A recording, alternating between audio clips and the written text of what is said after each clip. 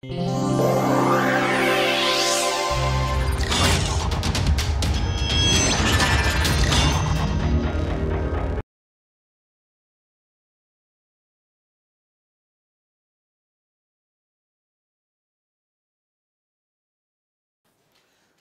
So, we had got to the stage last time where I had mentioned that if you took a more realistic equation of motion for the Brownian particle, namely the equation of motion mv dot equal to minus m gamma v plus eta of t, where this was noise, then we might now get a more physical result for the mean and the mean square, which is as follows. You solve this equation, this implies of course that V of t is V naught e to the minus gamma t plus 1 over m, an integral from 0 to t dt prime eta of t prime. Okay. Or let us write it as t1. So that is the formal solution to this first order differential equation with the initial condition that V of 0 is V naught, some prescribed V naught, and then we took the average. So V of t average was V naught e to the minus gamma t, which was very good because it says that if you wait for long enough after the initial instant, then the mean value does indeed, the conditional mean does indeed vanish, as the equilibrium mean already we know vanishes. Okay. The more important test was what happens to the mean square.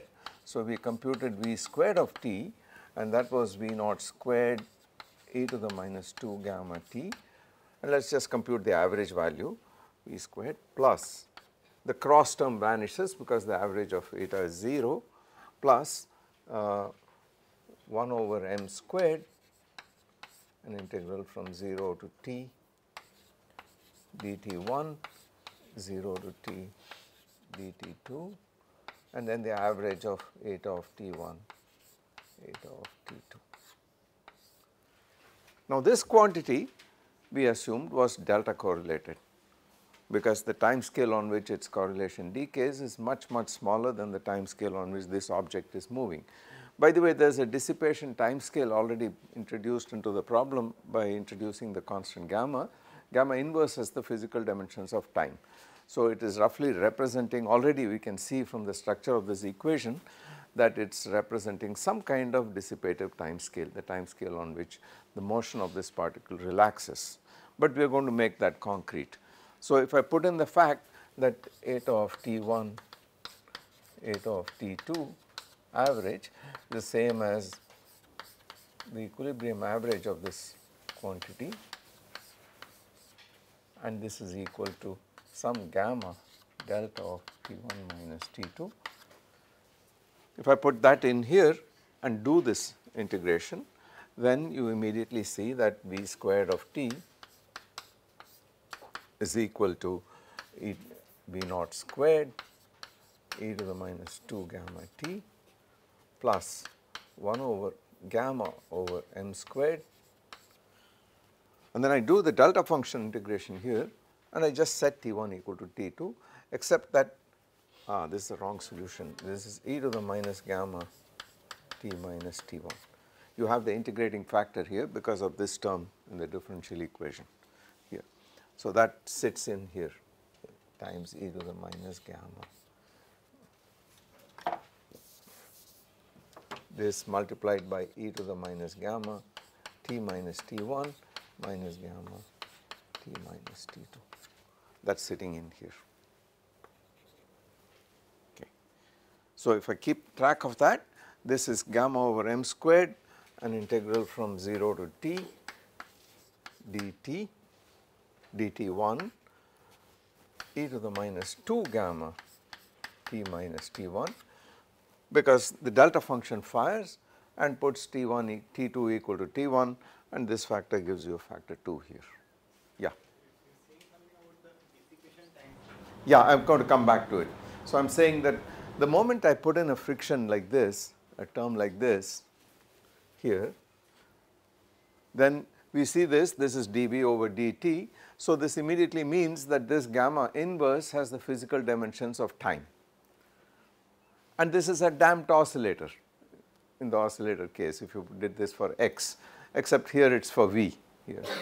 You are already familiar from the equation of motion for a damped simple harmonic oscillator that a first order term will represent some kind of dissipation. The coefficient here will represent some relaxation time. We are going to make that concrete here. Okay. So, this is what the equation, the solution is out here, and all we have to do is to do this integral. So, this is V naught squared e to the minus 2 gamma t plus gamma over m squared, and there is a 2m squared gamma because this factor comes down, and then you have e to the minus 2 gamma t times e to the 2 gamma t minus 1 gamma, right. And if I put this, take this factor in, then it is 1 minus e to the minus 2 gamma t. Or if I combine the t dependencies here, this is equal to V naught squared minus gamma over 2m squared gamma, little gamma, e to the minus 2 gamma t plus a constant.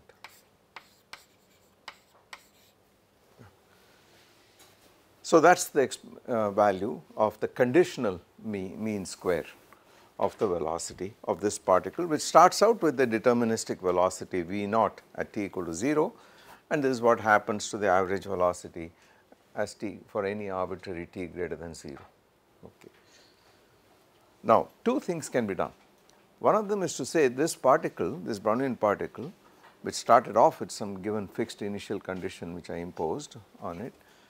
So, what I did was to pick out that particle or that set of particles which had initial velocity v0, and I am following the path of one of these particles, the subsequent history, and I average over all such particles, and this is the answer here. Now, one possibility is to say if t becomes very large compared to 0, much larger than 0, t tends to infinity, then this term drops out and this goes to a constant, and the expectation would be it should go to that constant which is what the equilibrium value of the mean square velocity is. So, if you expect if v squared of t tends as t tends to infinity to v squared in equilibrium, the whole thing is in equilibrium in any case here. Then if you let t go to infinity, it is clear that this portion goes away and you get this answer here, right. So, this must be equal, this would imply then gamma over 2 m squared gamma must be equal to the equilibrium value of this mean square thing in one dimension, which is kt over m from the Maxwell distribution of velocities.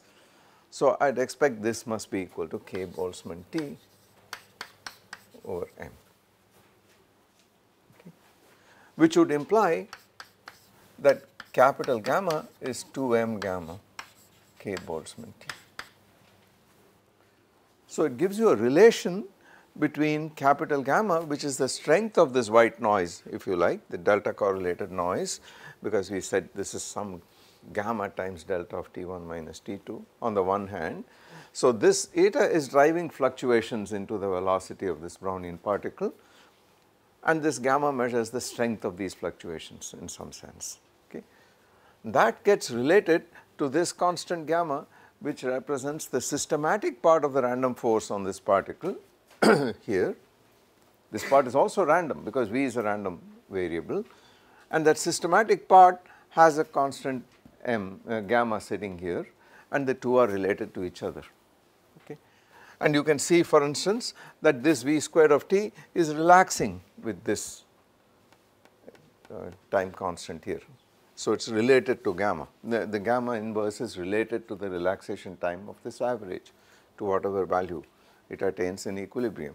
So, there is a relation between the fluctuations on the one hand and the relaxation on the other hand, or the dissipation, and this is called a fluctuation dissipation relationship. It is the simplest of the fluctuation dissipation relationships. We will come across several more. It is sometimes called a fluctuation dissipation theorem, but we will see in what sense this. Yes. Sir, when you are assuming that your ensemble average on the left hand side, the v square of t, yes, is tending towards the full average on the right hand side, you are assuming a kind of periodicity. I am assuming that the system remains in equilibrium. Yes, definitely. I am assuming that the system remains in equilibrium and there is a unique equilibrium state, which is what I started with, and I have not done anything to the object system. I have not perturbed it in any way. It's just a beaker containing some colloidal particles, beaker of water, and there the whole thing is in thermal equilibrium. It's just that I started by looking at a sub-ensemble of particles with some given initial velocity V0, and I am asking what is the history of these guys as time goes on. And since the system remains in equilibrium throughout, this conditional average must tend to the equilibrium average. But if you do not like that argument, there is an even better argument, which is let us average this fellow over V0. So let us find, so that is the alternative, or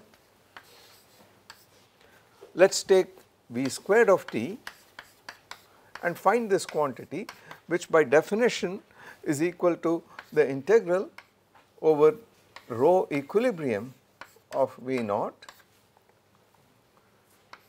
V squared of t conditional average dV0 from minus infinity to infinity. By definition, now I go from the conditional average to the full average. So I complete the procedure by integrating over all possible initial conditions V0. Remember, this is a function of V0 here. So all I have to do is to take this fellow and use the Maxwellian distribution of velocities for V0 and average and do the average here. So this will then give you automatically, there is a V0 sitting here and that gets averaged, and the answer is kT over m. So this is equal to k Boltzmann T over m minus gamma over 2 m squared gamma e to the minus 2 gamma t plus gamma over 2 m squared gamma. But this cannot depend on time because the system is in equilibrium. You have done a full average, it has to be the Maxwellian distribution once again. So you are compelled to say that this must be equal to kT over m.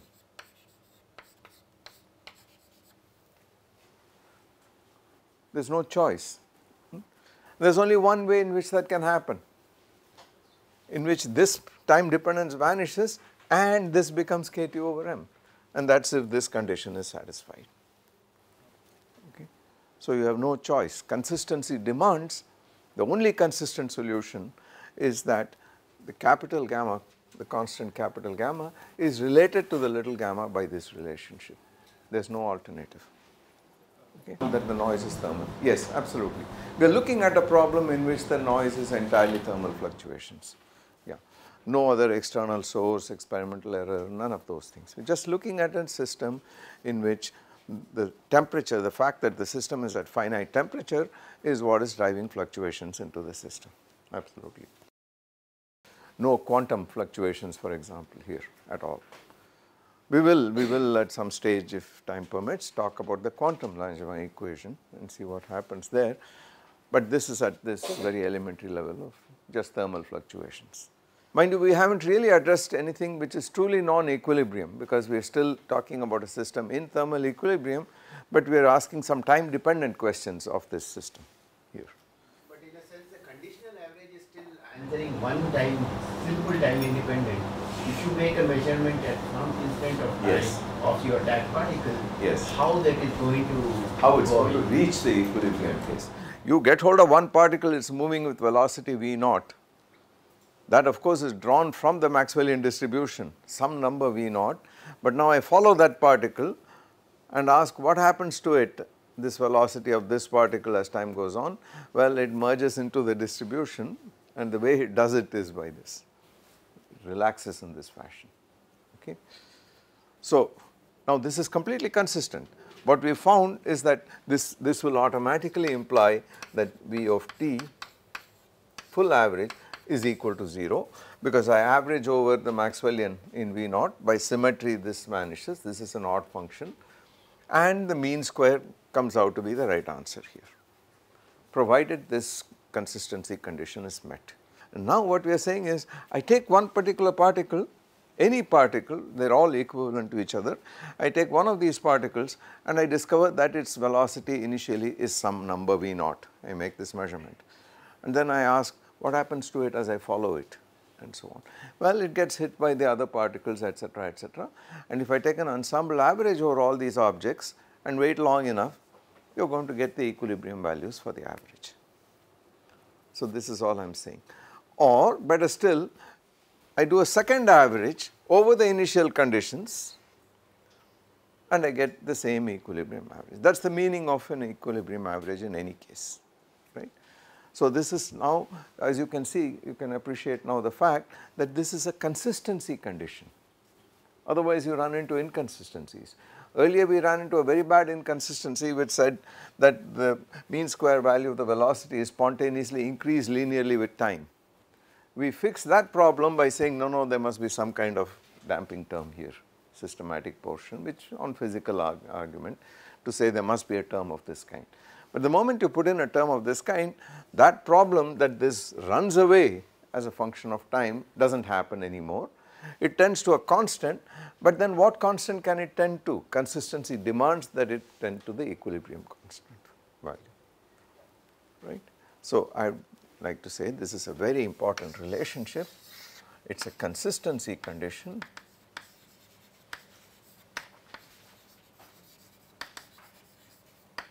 and it is called the fluctuation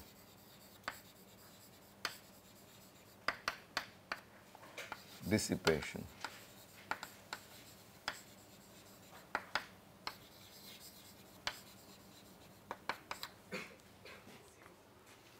We will come across many of these such relationships. Yeah. Why the noise, strength of the noise should depend on the mass of the heavier particle?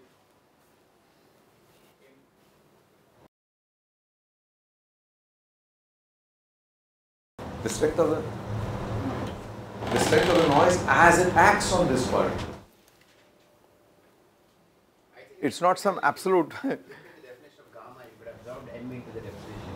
Gamma into m. Yeah, you could have in principle done that, but that's a good, nice question. Why should why should the strength of this noise depend on the particular particle? If I change that particle, I get another value of the strength of this noise. Good question, but it's not the strength of noise on what? Strength of what noise? Okay, the strength of the noise on that particle, right? So it's not surprising that it has some dependence on that particle. I change the mass of the particle, I get a different strength, of course, because this is the strength of the effective noise due to all the other molecules as it acts on that large particle. Sure. So there must be some dependence on that particle, and there is in this case. But we will see, some similar magic is going to happen very soon when we talk about the diffusion coefficient.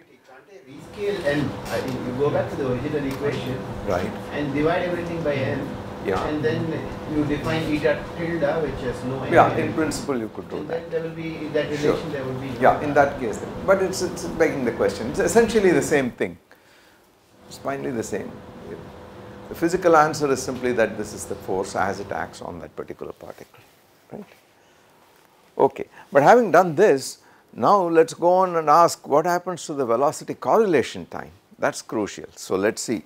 At the level of the mean square, we are all happy, but let's see what happens if I did this. I want to now compute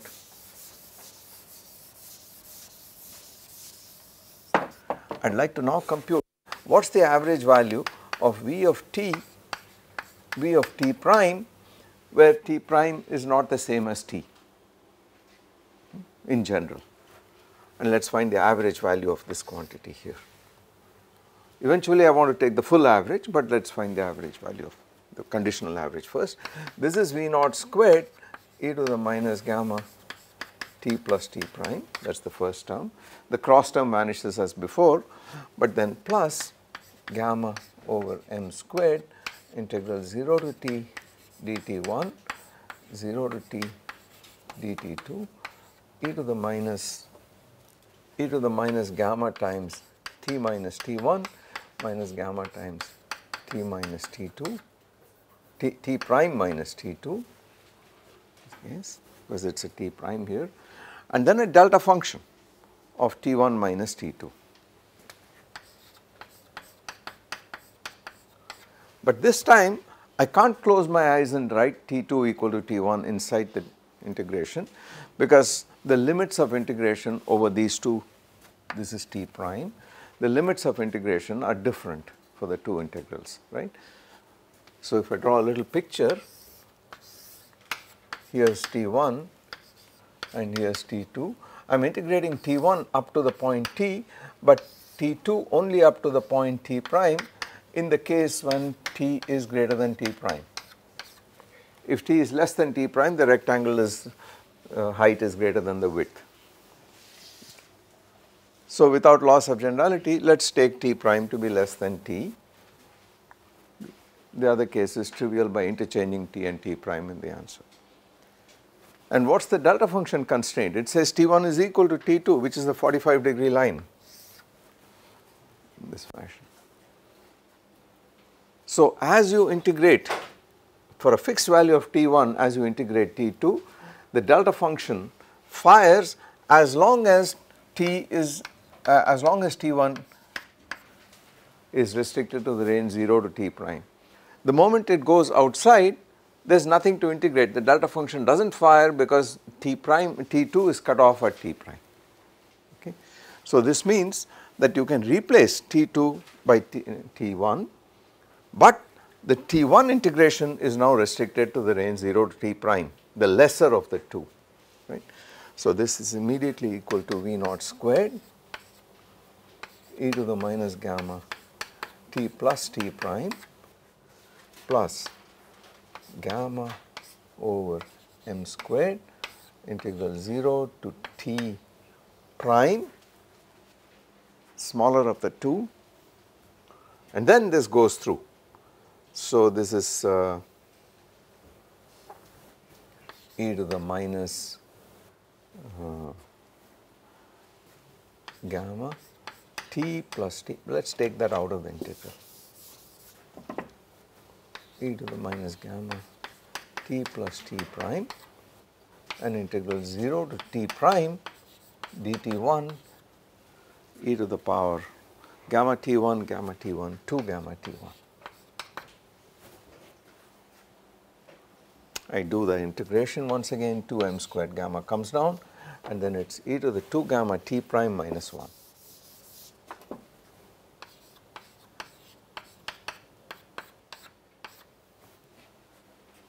That is the integration, right.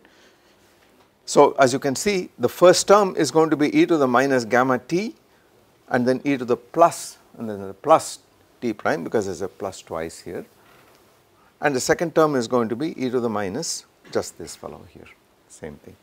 So therefore v of t prime average is equal to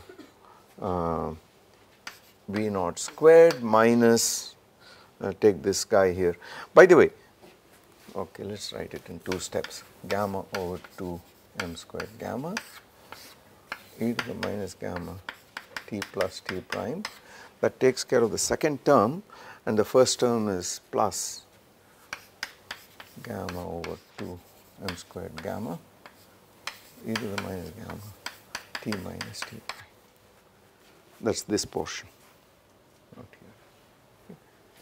But we already know that capital gamma over 2m squared gamma must be equal to kt over m. That was our consistency condition.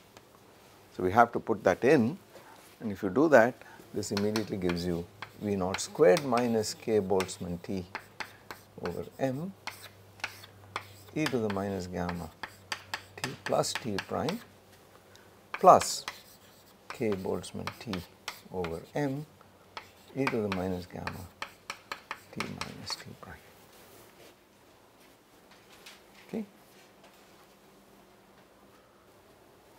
Now what do you expect? Once again, if I argue that I let t become infinite, t prime become infinite such that the difference t minus t prime is finite, any finite value, this term goes away and that survives. On the other hand, if I do an average over the initial value of the velocity, average over v naught squared, then the average of v naught squared is in fact kt over m, and this cancels, and there is nothing to average there because v naught, and this term is independent of v naught here. So whichever way you look at it, it gives you an answer for the correlation time.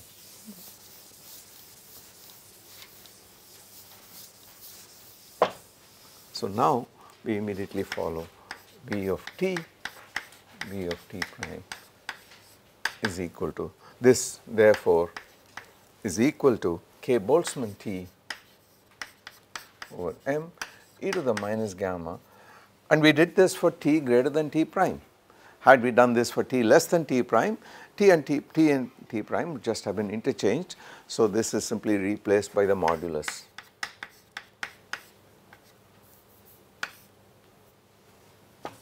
Okay, which is a very important result. So now we understand finally what I meant by the relaxation time. It says the velocity correlation time is gamma inverse because it relaxes to 0. This thing becomes 0 if t minus t prime tends to infinity. It gets decorrelated. Starting from, if t equal to t prime, you set this equal to 0, the e to the 0 is 1, it is kt over m, which is what you expect. So this quantity here as a function of t minus t prime has this following behavior. It starts at this kt over m, which is the mean square value, and it decays exponentially to 0 with a characteristic time scale gamma inverse.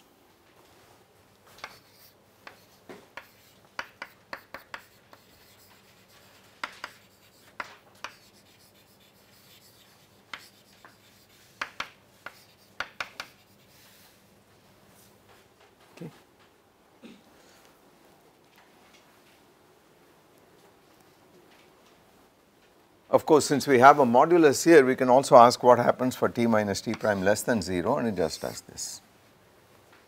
It is a symmetric function.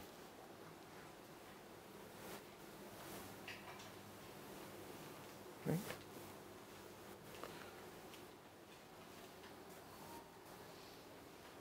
Well, that is a very important result.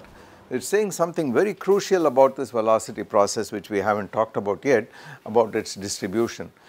We will discover later that this velocity process, under the assumption that this eta of t is a Gaussian white noise, namely a noise which has got equal power in all frequencies, delta correlated Gaussian Markov process, stationary, etc.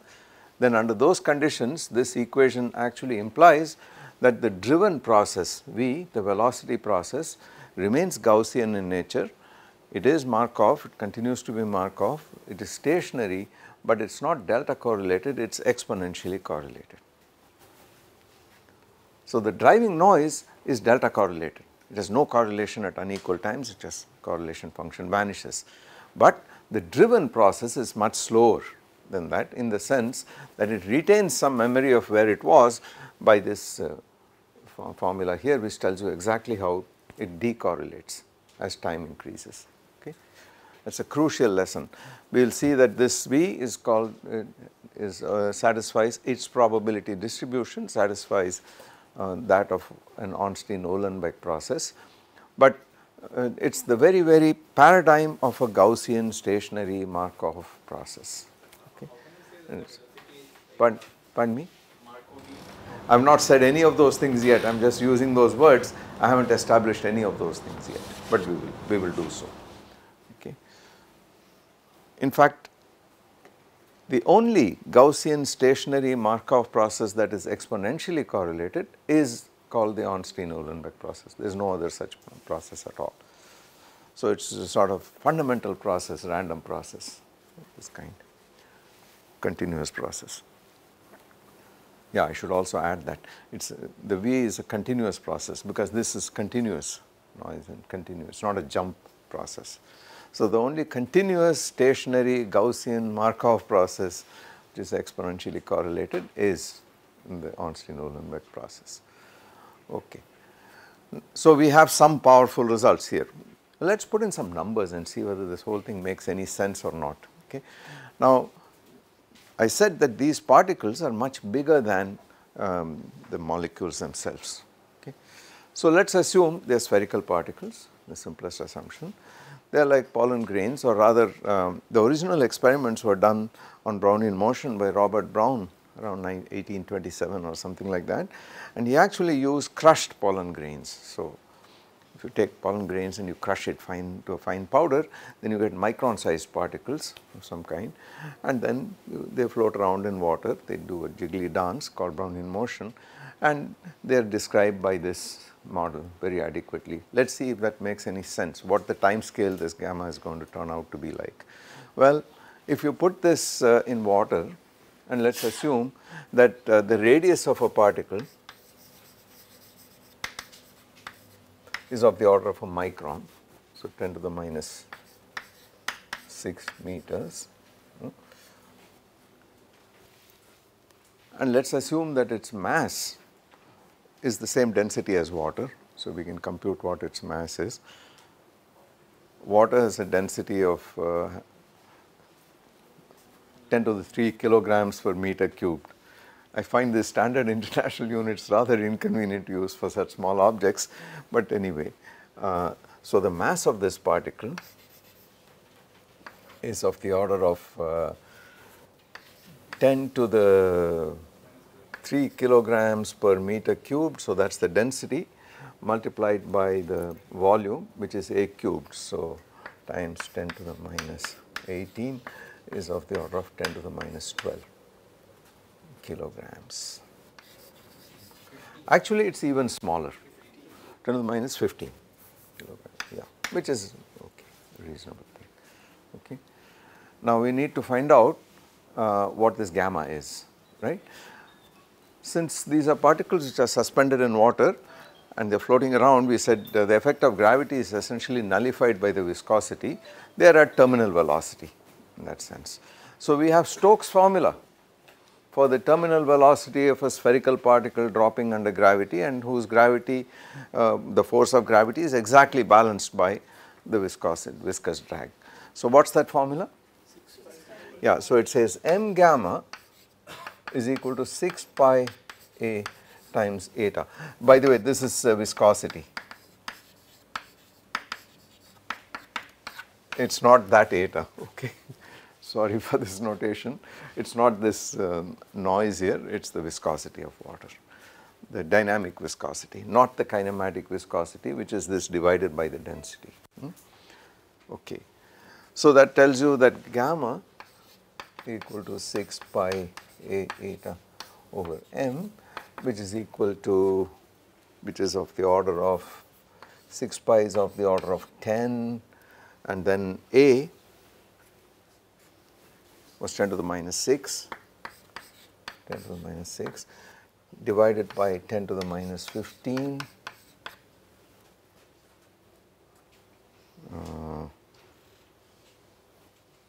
right, and then eta. What is the viscosity of water like? Newton's law of viscosity, what one normally uses, and viscosity is measured in, the CGS unit is Poise, but this standard international unit is Pascal second, Newton second per meter squared. Okay. And for water at room temperature, it is easy to remember, at 20 degrees Celsius or something, it is of the scale gamma is of the order of 10 to the minus 6 or 10 to the minus 7 seconds, microsecond. So you see, we started out with something which had motion on the order of picoseconds, the molecules themselves, the atoms, and all of a sudden out has come this time scale which is much larger, and it is of the order of microseconds. So that is the time scale on which this Brownian motions particles velocity, memory of the velocity will be lost. Many orders of magnitude greater than the molecular motion time scales. Okay. So that is one of the reasons why I said this theory does not apply to individual molecules themselves. There are several reasons why that it fails at that level, starting with correlated motion, but this is now in the right ballpark, at least in the right ballpark. Okay. So what next? Well, we could ask, we did this in 1 dimension, what happens in 3 dimensions? That is something we can straight away take care of. So let us do that. So in 3D,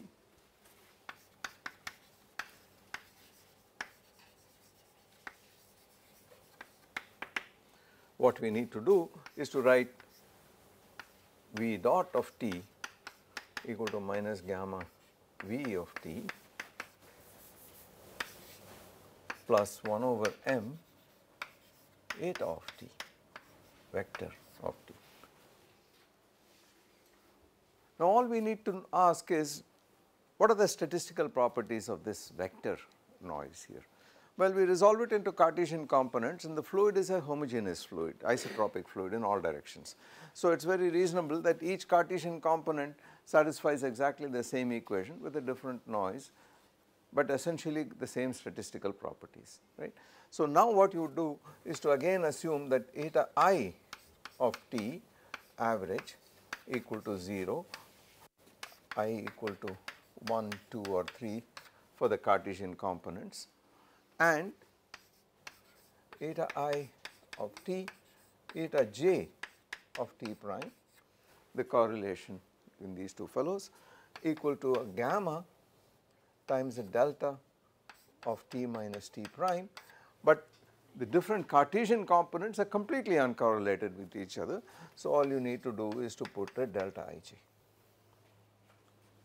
a Kronecker delta,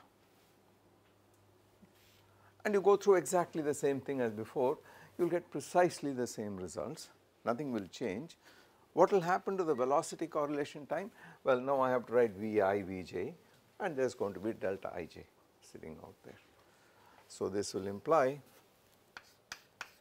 that Vi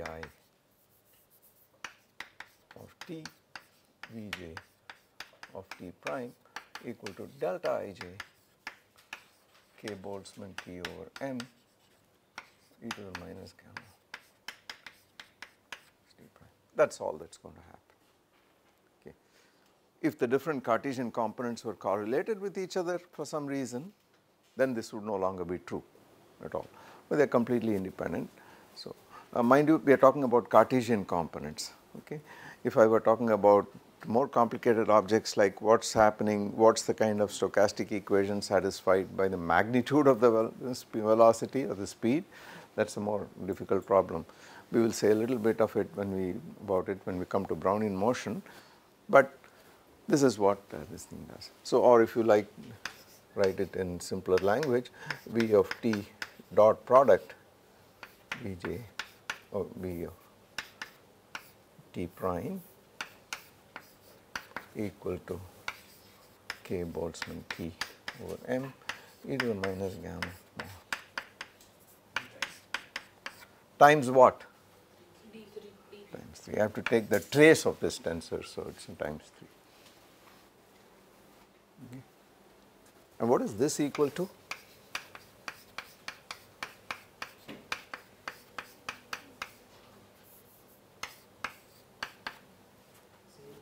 Equal to 0. Unequal components are uncorrelated, right. Can you think of a situation where the different velocity components get correlated? I mean, that has to show up here itself, something that says the acceleration in the direction 1 is related to the velocity in direction 2. If I put a magnetic field, that is going to happen. There is going to be immediately the Lorentz force on it, and this part of it will depend now on the other components here. And now you can see what will happen is that there is going to be some correlation between the different components of the velocity, and you have to solve this problem all over again. So, however, certain things will not change, certain things will not change at all, because the magnetic field does not change the energy of a particle. just causes the part to curve around. It does not do any work on this particle at all, it does not change the energy. So the interesting thing that will happen is that while diffusion in the direction perpendicular to the magnetic field will be inhibited simply because the system starts moving in circles before it is disturbed by thermal noise, certain other things will not change, like the velocity correlation, this relation here and so on. We will see what happens to it, okay. All right. Now since I talked about displacement, let us compute that too. We need to do that as well. So again, let us for simplicity go back to our one dimensional case.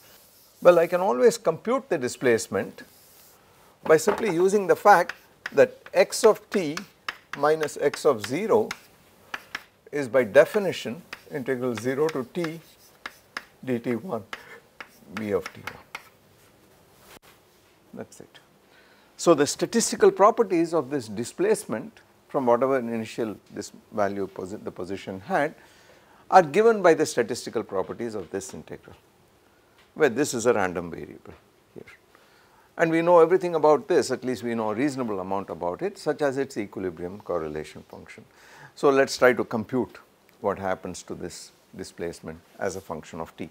So let me use another symbol. Let us call x of t equal to little x of t minus x naught, wherever it was.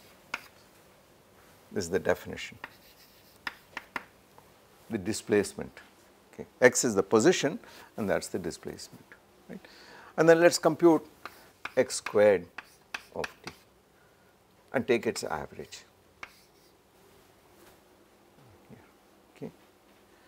So this is equal to integral 0 to t dt1 integral 0 to t dt2 times the average of v of t1 v of t2.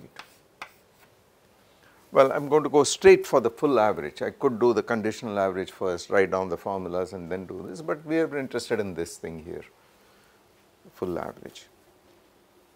We need to compute this quantity. Some simplification can be done directly, immediately, because this quantity we already know its value. We already know that this is equal to k Boltzmann T over m e to the minus gamma modulus T1 minus T2.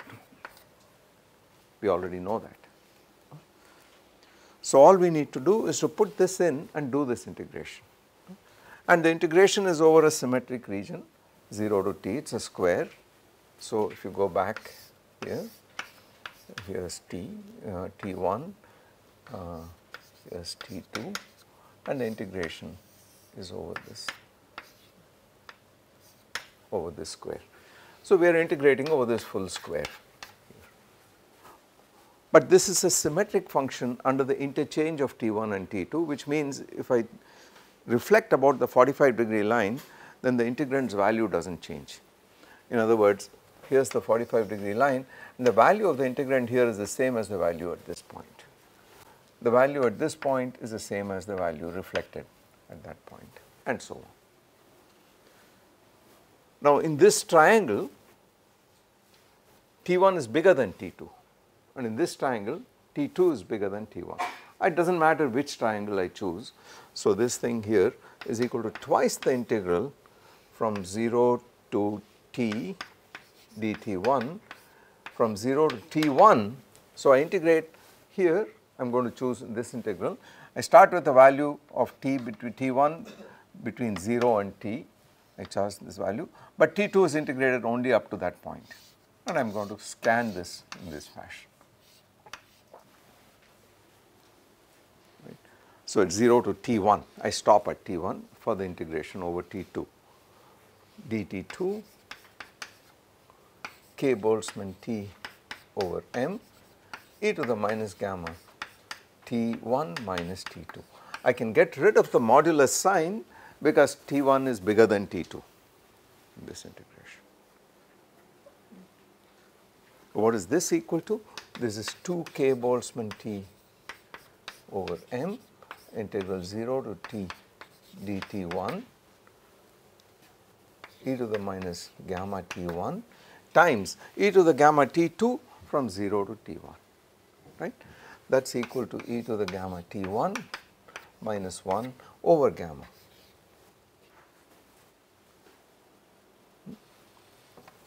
And integrating that, and that is a trivial integral. So, this is equal to, so it says that the displacement x squared of t is equal to 2 kt over m gamma times, this integral is the integral of 1, which is just t itself, t, and then the integral of e to the minus gamma t1, which is equal to plus, so it is equal to minus 1 over minus gamma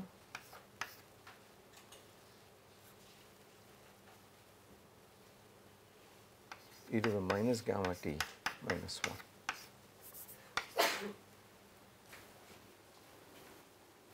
Okay, which is equal to 2k Boltzmann t over m gamma squared, and then inside you have gamma t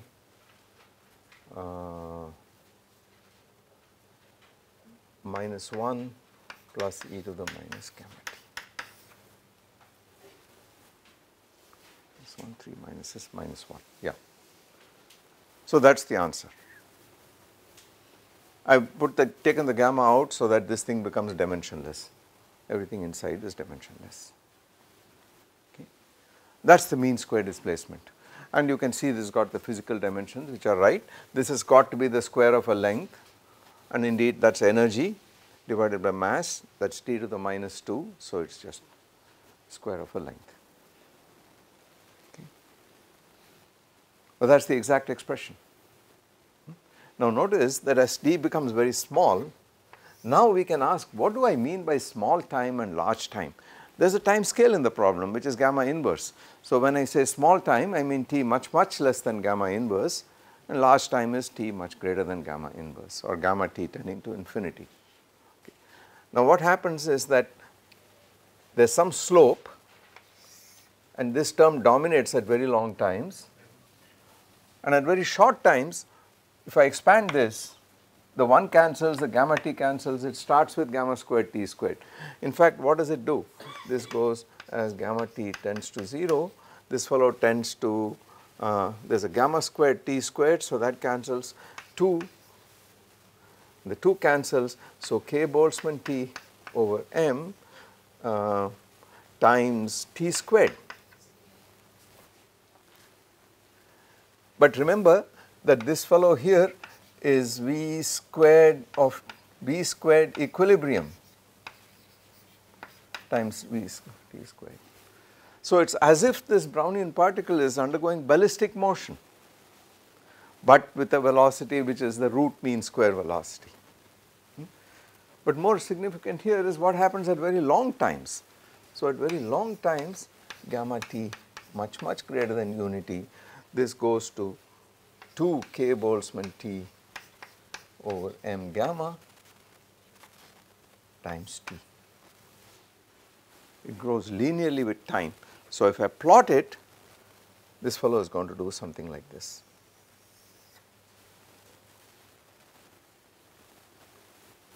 And the asymptotic slope is twice this constant, and that is called the diffusion constant.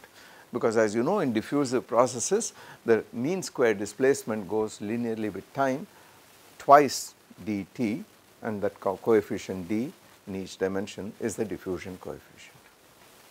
In 3 dimensions, r squared will go like 6 times this coefficient here. So we have actually ended up with a formula for the diffusion coefficient, and if you put m gamma equal to 6 pi a eta, then you have a relation which says this diffusion coefficient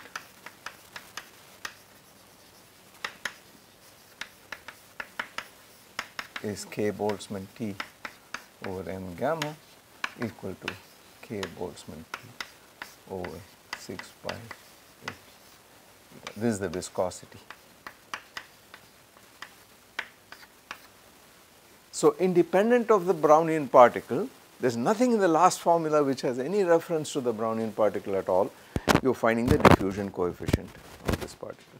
This was Einstein's great achievement. This formula is due to Einstein, and of course it uses the Stokes relation, so it is called the Stokes-Einstein formula, and Einstein brilliantly derived this by a very different argument altogether as part of his thesis in the famous papers in 1905. But coincidentally, a couple of months earlier, this physicist called Sutherland from Australia also derived the same thing, published it. So I should really call it the Stokes-Sutherland-Einstein relation, but it is a very famous one, and it helped Einstein compute now the size of a molecule, the size of a Brownian particle from here. In fact, what I did not mention was that essentially it tells you what is the value of Avogadro's number, which I will mention how that comes about a little later. But this was a fundamental relationship which was found by different argument, but we see how this emerges at this stage. I will stop here today, and next time we will take this up a little deeper. We will go a little further into whether this model can be generalized, whether you can look at more complicated systems and how they relax, and what is the relation between the relaxation and the response of the function.